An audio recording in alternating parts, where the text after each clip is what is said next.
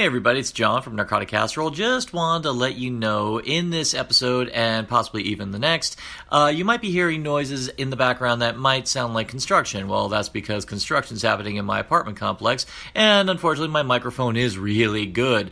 So if you're wondering what that background noise is, that's exactly what that is. So hopefully that will not interfere with your enjoyment of this episode. So sit back, relax, and enjoy the show. It was a time when artists like Orson Welles, John Houseman, and Diego Rivera were changing the rules. But when Washington decided to shut them down, no one should be afraid of an idea. The real drama began. For the first time in American history, the government has sent armed guards to prevent the performance of a play. When the storm breaks, the cradle will rock. Cradle will rock. Good morning to you on Rare Delicacies. With me, as always, is Brett. The first show we did together was I'm Saving It for Paul. That was it, yeah. I played Paul McCartney, and you played a Beatlemaniac. Yeah. In drag. And yet, in that mere second, you stole the show, running off stage going, "Marry me, Ringo!" And from there, our friendship was indeed formed. You were telling me, fascinatingly, that there was a show that you did, a musical that you did, an obscure one, that came out during Depression-era America, and that musical was? Cradle will rock. When you say a musical, people today have a very different idea. Cradle will rock is more along the lines of Threepenny Opera than the musicals that come through that are done on Broadway and on stage today. I'm not sure who was in the original cast. Well, actually, I can help you with that, because the subject of today is the film Cradle will Rock, which was directed by Tim Robbins.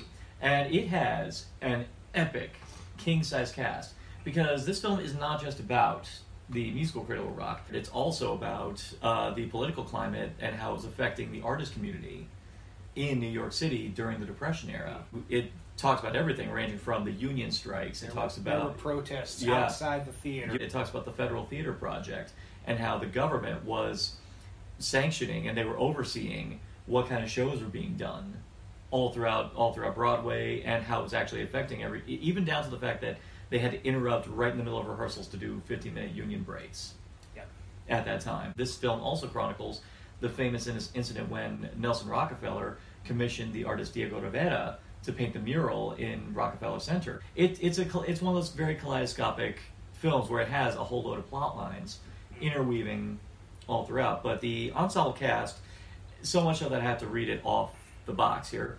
Hank Azaria, John Cusack, Joan Cusack, Carrie Elways, Angus McFadden, Bill Murray, Vanessa Redgrave, Susan Sarandon, John Turturro, and Emily Watson.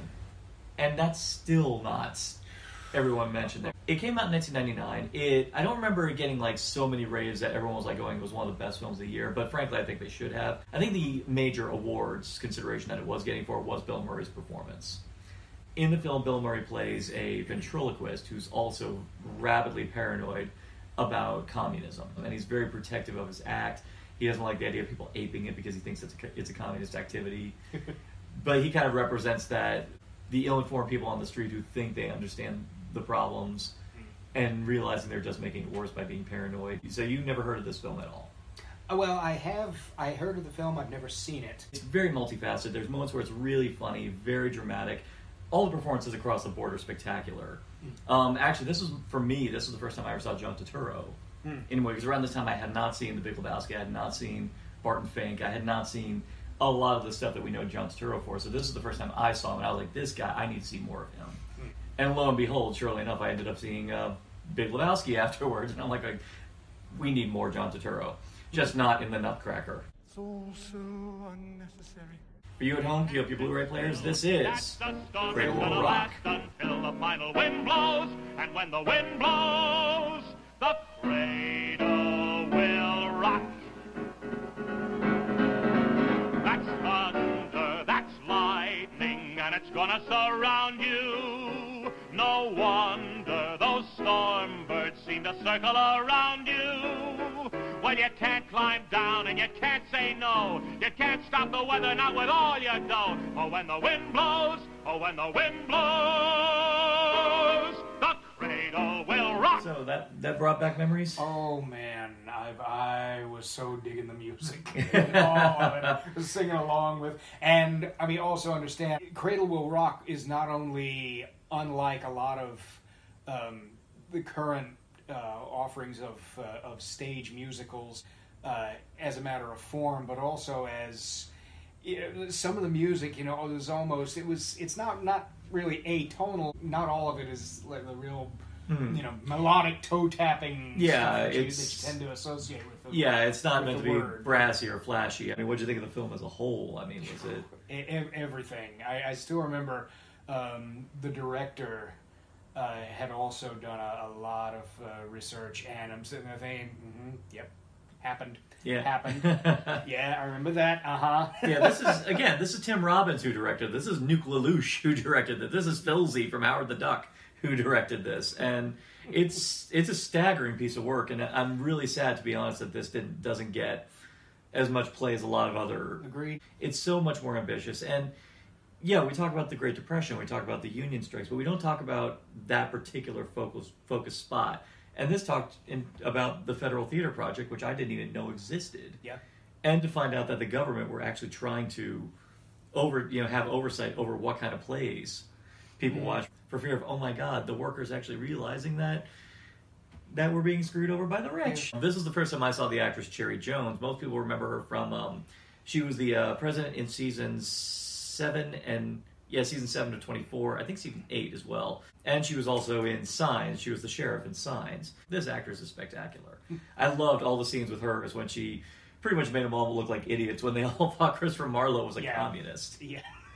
I got a kick out of that. Honestly, I would be shocked if there wasn't any kind of productions of Cradle Rock down the line that just wanted to recreate that first night. So this musical, written by Mark Blitzstein, was... Well, it was pro-union, and not only that, it was pretty much a full-blown indictment of the upper class and their exploitation of workers. Did you say exploitation? As Mark said, as Hank Azaria, as Mark here says, it's prostitution, to be more precise. Yeah, everybody is a whore. But what would it be to get you to compromise your integrity for the sake of staying on top? Which I could imagine during the Great Depression, that was everyone's obsession, was finding a way to stay on top and not drown. Just for the sake of being able to have food on your plate. I mean, the Fellow Theater Project obviously has some kind of noble intention, the idea of professional actors being able to have a steady job. It's just sad that the idea that the government has become so paranoid about the stuff that they're teaching, or that they're showing, that they can't even stand to have that. Since the money came from us, we have the prerogative of controlling content and this sort of thing. Yeah. Oh, never mind that this thing was written way before, Marx and Engels came along. We don't need... No, they are obviously communist. Before there was, maybe Marx and Engels were inspired by them. The other subplot involving Diego Rivera and Nelson Rockefeller with the mural. This one chronicles, of course, a famous incident, which, if you've seen the movie Frida, they get into pretty dang intensely about the incident when Nelson Rockefeller commissioned Diego Rivera, who is a notorious communist, to paint a mural, and he insisted on painting a syphilis cell hovering over the an image of the upper class, and Lenin as well, because he considered him a revolutionary leader. Kind of thing. And of course that didn't sit well with Rockefeller, who was in bed with friggin' steel magnets and not steel magnets, but magnates, and William Randolph Hearst, who pretty much controlled the outpouring of information, the real fake news. There's a segment in the film where Cherry Jones' character, who runs the Federal Theater, he actually is totally pro this show called Revolt of the Beavers, where it's basically about a land of beavers who get back at a greedy beaver who's trying to, from what I can imagine, exploit their... He's a big fat bad beaver. He's a big fat bad beaver. And unfortunately, the play winds up getting maligned and ends up adding gas to the fire. Oh, they're pro-communist, or pro-union, pro-everything. And she's just saying... Oh, they don't shoot the big fat beaver, they just kick him out of Beaverland. So what does that say? Class war. It's a fairy tale. Big fat beaver is a big fat capitalist. The big fat beaver is a bad big fat beaver. He is a greedy beaver. He's a bad beaver. Big fat beaver is a big fat communist. He's a big fat bad beaver. Yeah. Sometimes a cigar is just a cigar. Yeah. Oh, jeez. No, you had to go there. Well, in addition, this is also for crying out loud, it's the reason that John Lennon wrote "I Am the Walrus." People kept insisting that it meant something. That everything he wrote had this deep philosophical. There's something to puzzle out and everything. It's like, no, and when he insisted that they weren't, they said so many fans kept insisting there was, and he was like, "All right, show me the meaning in this," and gave him "I Am the Walrus." I became very intrigued by Orson Welles because, not because I respected him. I respect him as an artist. I definitely know for a fact I would never have wanted to work with him. You're not actors. You're smokers. You wouldn't know the church or the theater if it smacked you in the mouth. Shut up, Orson, or I'll smack you in the mouth. Fuck you, John. Ever. Admitted, yeah. Yeah, and that's always been the fact. He's one of those people who is a brilliant artist, and if you've ever seen any of his movies, you know that he was a brilliant, brilliant artist, but unfortunately, yeah, he was a person who not only did he own the room, he made sure to rent out anyone who set foot in the room. He made sure that people were kissing his hand. And, held court every possible moment. The finished product he always got was always something interesting to look at. I've seen some great film performances of people as Orson Welles. I mentioned RKO 281 with Liev Schreiber. Outstanding. Me and Orson Welles, a film with Zac Efron. But Angus McFadden as Welles, I think, is probably still my favorite. And I think a lot of it has to do with his back and forths with Cary Elwes. I'd hate to say it's a nightmare, a brilliant idea, poorly executed. I've always said the play would work better on a bare stage. Actually, Holly said that. No, I said it No, first. you didn't. Yes, I did. You didn't. Yes, I did. No, you Yes, I did. didn't. Oh, fine, Jack, you win. You got the biggest creative dick, okay? Thank you. I believe in the party of ideas. No, you just believe in the idea of a party. Sparkling wet, Jack. Leaving. You can't leave. You're the producer. That's right. And as the producer, I can fire whomever I please. And I am fucking fired. You'll come crawling back like a bitch on heat to his master. Cary Elwes. It's a thankless role. I mean, he's one smaller character amidst this wealth of other performers, and truth told, a tribute to a really, really good performance. And I love Princess Bride, and I don't know how long it was before I realized, oh, that's Cary Elwes. Okay, yeah, that's honestly the gift of Cary Elwes, and that's why I'm always delighted to see him, even when he's in garbage like the Oogie Loves. Oh God. It's still just hilarious the fact that he dedicates himself to doing something like that. But even in a role like this, where he is basically playing second fiddle to Angus McFadden, and he still stands out, is a testament to him. But I think the one that definitely deserves some attention, of course, is Bill Murray, because this was around the time of like his big creative revolution. This is like around the time he had just fresh off the heels of Rushmore, which really got him a lot of critical praise. And this is about a year or two before he did Lost in Translation.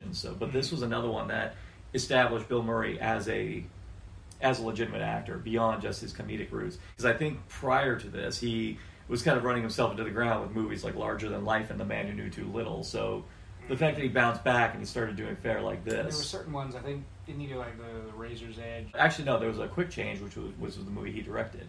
The thing that I loved, and I was just about to ask when you mentioned, apparently Bill Murray did learn to be a really passable ventriloquist. He did, actually, and with no snark.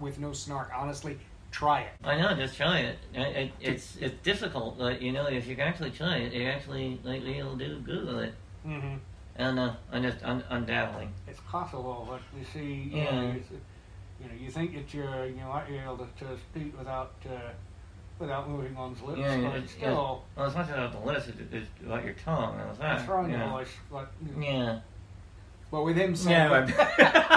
We're sorry to every ventriloquist. We are not actual licensed ventriloquists. We're doing more hand puppetry. The two that come in, Jack Black. Jack Black and Kyle... Yeah, friggin' Tenacious D, before there was ever a Tenacious D, are in this movie. Try again.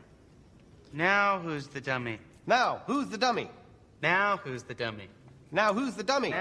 Back of your mouth. But even with teaching hand puppetry, the thing that always bothers me is doing this, and I was like, I'm curious, when you speak, do you move like this?